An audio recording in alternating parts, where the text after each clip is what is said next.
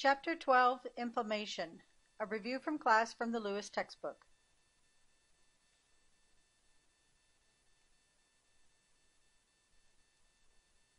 The term inflammation is often but incorrectly used as a synonym for the term infection.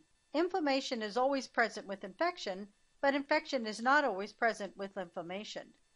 An infection involves invasion of tissues or cells by microorganisms such as bacteria, fungi, and viruses. In contrast, inflammation can also be caused by heat, radiation, trauma, chemicals, allergens, and an autoimmune reaction. The mechanism of inflammation is basically the same regardless of how the person is injured. The intensity of the response depends on the extent and severity of injury and the reactive capacity of the injured person. So the sequential response to cell injury is that it neutralizes and dilutes the inflammatory agent, removes necrotic materials, and establishes an environment suitable for healing and repair. The inflammatory response can be divided into vascular response, cellular response, formation of exudate, and healing. After cell injury, the arterioles in the area briefly undergo a transient vasoconstriction. After the release of histamines by the injured cells, the vessels will dilate, resulting in hyperemia. Chemical mediators then cause an increased capillary permeability and facilitate fluid movement from the capillaries into the tissue spaces. So the fluid in the tissue spaces initially is composed of serous fluid. Later, it would contain plasma proteins and primarily albumin. The proteins exert oncotic pressure that further draws that fluid from the blood vessels, and that's why the tissue becomes edematous. Both vasodilation and increased capillary permeability are responsible for redness, heat, and swelling at the site of injury. As plasma protein fibrinogen leaves the blood, it is activated to fibrin by products of the injured cell. Fibrin strengthens the blood clot formed by the platelets. In the tissue, the clots trap bacteria to prevent the spread. Blood flow through the capillaries in the area of the inflammation slows as fluid is lost and viscosity increases. Neutrophils and monocytes move to the inner surface of the capillaries and then migrate through the capillary wall to the site of the injury. Chemotaxis is a directional migration of white blood cells along a concentration gradient of chemotactic factors. It's a mechanism for accumulating neutrophils and monocytes at the site of injury. The neutrophils are the first leukocytes to arrive at the site of the injury, like about 6 to 12 hours. They phagocytize bacteria and other foreign material and damage cells. They have a short lifespan of 24 to 48 hours. Now the pus is composed of dead neutrophils accumulated at the site of injury, digested bacteria, and any other cell debris. Sometimes the demand for neutrophils increases to the extent that the bone marrow releases immature forms of neutrophils, also known as bands, and it's released into the circulation.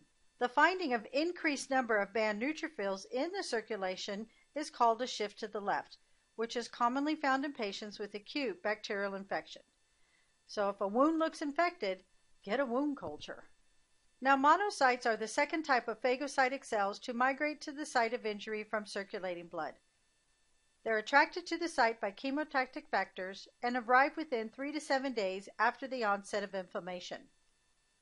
When monocytes enter tissue spaces, they transform into macrophages. They assist in phagocytosis of inflammatory debris, and macrophages have a long lifespan and can multiply. A macrophage is important in cleaning the area before healing can occur, and it could stay in damaged tissue for weeks. The cells may fuse to form a multinucleated giant cell, and the giant cell is then encapsulated by collagen, leading to the formation of a granuloma. A classic example of this process occurs with the tubercle bacillus in the lung. Lymphocytes arrive later at the site of injury. The primary roles of lymphocytes involve cell-mediated immunity and humoral immunity. Histamine is stored in granules of basophils, mast cells, and platelets and cause vasodilation and increased capillary permeability. Serotonin is stored in platelets, mast cells, and enterochromaffin cells of the GI tract and cause the same action as histamine, as well as stimulating smooth muscle contractions. Kinins, like bradykinin, are produced from precursor factor kinagen as a result of activation of the Hageman factor 12 of the clotting system and cause contraction of smooth muscle and vasodilation. This results in the stimulation of pain. Major functions of the complement system are enhanced phagocytosis, increased vascular permeability, chemotaxis, and cellular lysis. The complement system is a major mediator of the inflammatory response. In autoimmune disorders, healthy tissue can be damaged by complement activation and the resulting inflammatory response. An example is rheumatoid arthritis and systemic lupus erythematosus. Following injury, arachidonic acid is converted into prostaglandins, thromboxane, and leukotrienes. It is considered pro-inflammatory. These are potent vasodilators. And some subtypes of prostaglandins are formed when platelets are activated and can inhibit platelet and neutrophil aggregation. Prostaglandins also perform a significant role in sensitizing pain receptors to arousal by stimuli that would normally be painless. Prostaglandins also have a role as pyrogens when stimulating the temperature-regulating area of the hypothalamus and producing a febrile response. Corticosteroids, non-steroidal anti-inflammatory drugs, and acetylsalicylic acid act to inhibit various steps in this pathway. Thromboxane is a powerful vasoconstrictor. It is platelet aggregating agent and promotes clot formation. It has a short half-life, and the pallor soon gives way to the vasodilating effects of prostaglandin and histamine. Leukotrienes are known as slow-reacting substance of anaphylaxis, which constrict smooth muscles of bronchi, causing narrowing of the airway and increases capillary permeability, leading to airway edema. Exudate consists of fluid and leukocytes that move from the circulation to the site of injury. Nature and quantity depend on the type and severity of the injury and the tissues involved. The local response to inflammation is redness, heat, pain, swelling, and loss of function. Systemic response to inflammation is an increased white blood cell count with a shift to the left. Patient would experience malaise, nausea and anorexia, increased pulse and respiratory rate, and fever. Leukocytosis results from the increased release of white blood cells from the bone marrow, and the systemic response to inflammation is poorly understood, but it is probably due to a complement activation and the release of cytokines. Some of the cytokines are IL-1, IL-6, and tumor necrosis factor. Although relatively rare, drug therapy may cause an acquired neutropenia in some people. The drugs most likely to be associated with moderate neutropenia are chemotherapy and immunosuppressive drugs, antithyroid medications, antibiotics, antirheumatics, antipsychotics, and anticonvulsants. Systemic response to inflammation. We start with fever. The onset is triggered by release of cytokines, and the cytokines cause fever by initiating metabolic changes in the temperature-regulating center in the hypothalamus. Epinephrine is released from the adrenal medulla, increases metabolic rate. The synthesis of the prostaglandins is the most critical metabolic change, as they act directly to increase the thermostatic set point. The hypothalamus then activates the autonomic nervous system to stimulate increased muscle tone and shivering and decrease perspiration and blood flow to the periphery. Patients then would experience chills and shivering. The body is hot, yet the person seeks warmth until the circulating temperature reaches the core body temperature. Acute inflammation, healing would occur in 2 to 3 weeks, usually leaving no residual damage. Neutrophils are the predominant cell type at the site of inflammation. Subacute has some features as acute inflammation but persists longer. For example, infective endocarditis is an infection with an acute inflammation, but it persists for weeks or months. Chronic could last for years. The predominant cell types involved are lymphocytes and macrophages, and this may result from changes in the immune system, such as an autoimmune disease. Examples of chronic inflammation include rheumatoid arthritis and osteomyelitis. Nursing and collaborative management. The ability to recognize a clinical manifestation of inflammation is important. In the individual who is immunosuppressed, taking corticosteroids or receiving chemotherapy, the classic symptoms of inflammation may be masked, and early symptoms of inflammation may be just malaise or not feeling well.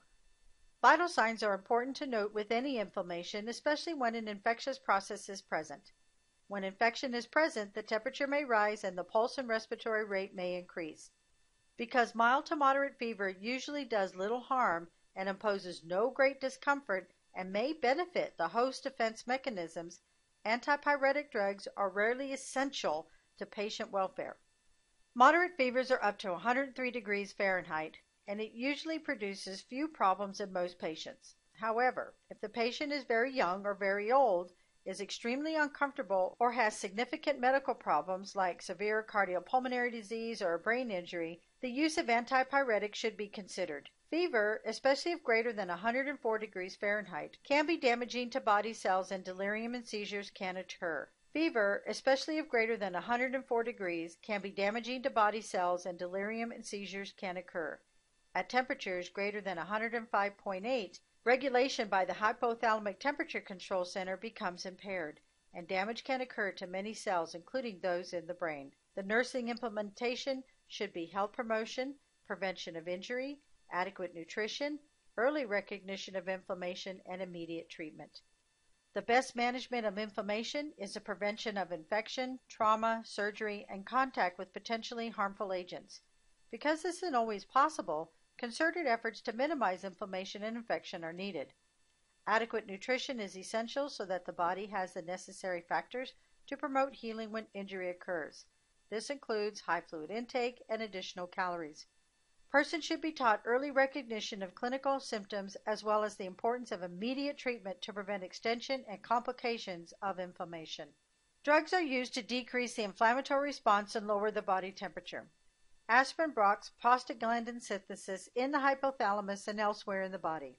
Acetaminophen acts on the heat-regulating center in the hypothalamus. Some non-steroidal anti-inflammatory drugs, like ibuprofen, have antipyretic effects. Corticosteroids are antipyretics through the dual mechanisms of preventing both cytokine production and prostaglandin synthesis. Antipyretics should be given round the clock to prevent acute swings in temperature, which then can produce chills. So nursing and collaborative management is rest, ice, compression, and elevation, and this is a key concept in treating any of the soft tissue injuries and related inflammation. Rest helps the body to use nutrients and oxygen for the healing process. Cold application is usually appropriate at the time of the initial trauma to promote vasoconstriction and decrease swelling, pain, and congestion from increased metabolism in the area of inflammation. Heat may be used later, like after 24 to 48 hours, to promote healing by increasing the circulation to the inflamed site and subsequent removal of debris. Compression can serve to counter the vasodilation effects and development of edema. And elevating the injured extremity above the level of the heart will reduce the edema at the inflammatory site by increasing venous and lymphatic return and also help reduce pain associated with blood engorgement at the injury site. The final phase of the inflammation process is healing, and healing includes two major components, regeneration and repair. Regeneration is the replacement of lost cells and tissues with the cells of the same type. The ability of cells to regenerate depends on the type of the cell. Repair is healing as a result of lost cells being replaced by connective tissue. Repair is a more common type of healing and usually results in scar formation.